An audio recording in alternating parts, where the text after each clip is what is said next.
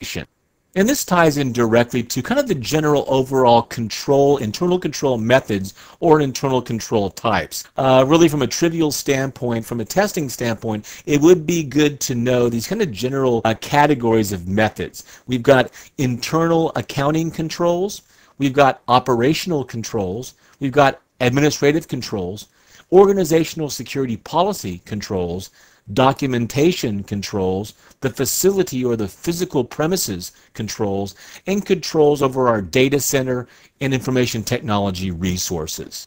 Now, with all of this terminology and all these different processes and this look at risk analysis and different types of controls, we can now take this information and we can segue into our next nugget movie, but we're actually going to start looking at performing an information systems audit and the different processes that we would go through to perform this audit.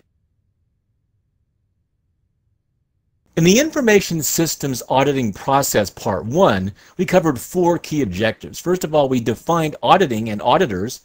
We then looked at the audit planning process. We broke down risk analysis and then what it leads to, internal controls. I hope this CBT Nugget has been informative for you. I want to thank you for viewing. We'll see you in IS Audit Process Part 2.